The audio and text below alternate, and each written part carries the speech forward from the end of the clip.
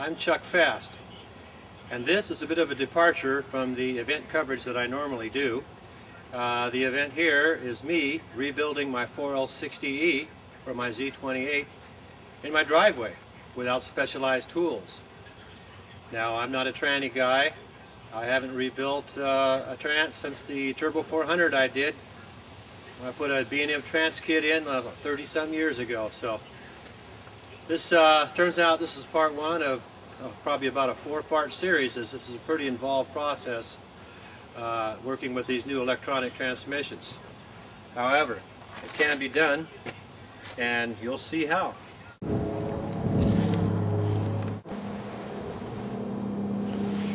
Alright, here we go. The next driveway repair. My 95 Z28 transmission went out.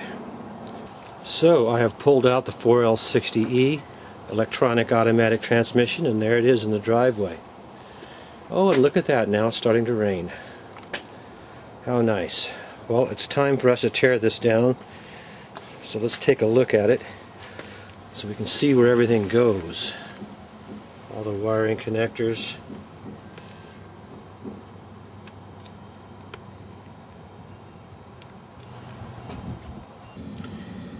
And we just keep pulling this thing apart further and further. We're down inside the transmission now. Just pulled that little snap ring out so we could get the sun shell out of there. And here is the setup. And let's take a look at how that is right there. That's how the snap ring is positioned against that anti-clunk spring in there.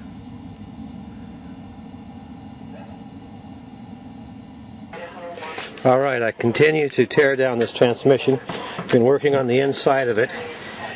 I'm down to this last servo piston at the end. This ring here was the worst getting this out. It holds this in here. I had to rig up my own little puller setup here to compress that so I could get that out of there. Now we have to tackle this. We need to get this out and get 2 bolts out here before we can blow that piston out of the bottom of the case. Okay, now I have removed the wiring harness, which you have to get the valve body off first before you can get this thing out. I'll set it aside over here with the valve body set in the pan. And I took out this servo so I can get the separator plates loose, and this right here, these 3 screws. So now I should be able to get the plate out. And here's a problem that the manual mentioned. Right there. That little ball is stuck in the steel plate. So that had to have caused a problem. So we're going to have to check into what that ball was and what that thing did. So now we just take this off. Fortunately, none of the gasket's stuck anywhere on this. There's the 7th ball right there.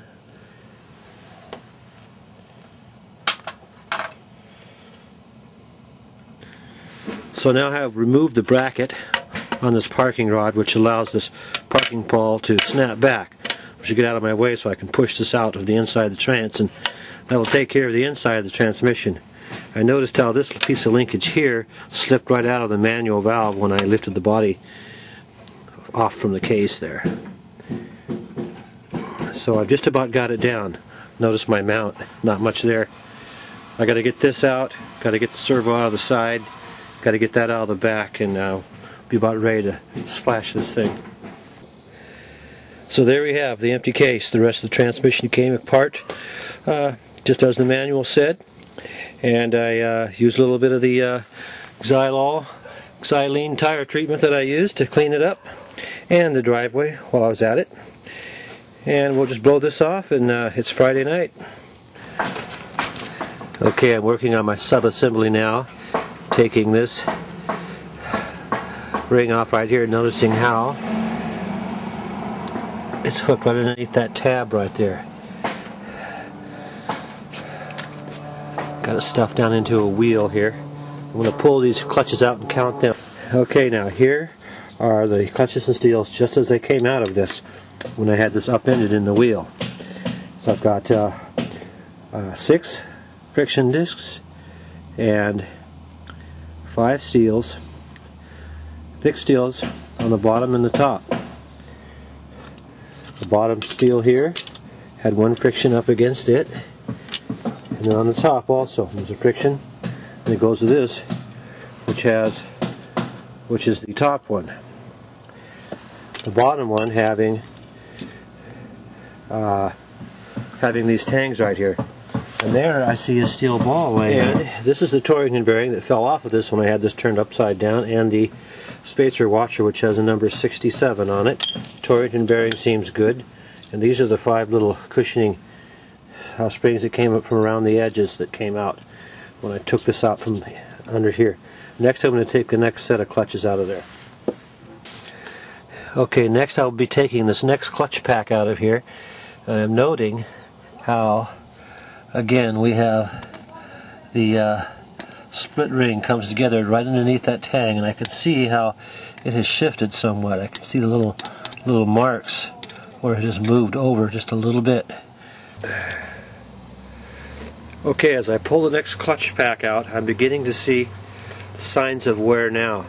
Here's the thick steel that came off the top, just as it came out of that. Okay, and I've got these little diagonal lines in the clutch surface. As I get down toward the bottom of this clutch pack, I start seeing evidence of some burning here, and seems to be more so as I get further down into them. Okay, now I get down here, I've got 2 steels together against the thick bottom steel, and when I look on the other side of it, it's looking pretty rough. That could be where the clearance was that I was feeling. That's been scraping there, it looks like. Alright, now this overrunning clutch here came out. It has looks a little bit burned around the edges there. It seems to be working good. Turns clockwise smoothly, and doesn't feel rough or anything. I'm seeing something else down in here. Right down. Looks like a sealing ring or something sticking out of the side right there. We'll take a look. Next we're going to have to get this apart. We'll have to see what I can rig up next. I may be running out of ingenuity to come up with clamps and things to get things apart, because I have to get a snap ring out of here, and I can't go down through the middle like I did with my improvised tool. Alright, here we go. Just as they came out, I had 4 steels come out of here. Let's turn it over. They came out of there just like that. Concave steel on the top, which I remember hearing about in the manual. See, it's concave on the inside, and these are pretty burned up. These are showing lots of wear on them. And another concave, there's a flat, and underneath that is another concave one. And it's starting to rain. And so here we have in here, as I look closer, look at that. That sealing ring has come clean out, so would like to know how that happened. Okay, we managed to get this out without the special $100 clamp, with the help of a few cheap tools that I broke. But all in all, there's the clip there, unharmed. Dug around here, didn't hurt anything any. Just some screwdrivers, and this little gadget here I've used many times through the years. This little piece of welding rod bent up, a little hook in the end of it, helped me to pull that. There we are. Okay. That looks bad. Okay, well, it smells bad too. I can smell it. Now right here, it's looking like it slipped out and shoved up against the side. Right there. So the question is, what made it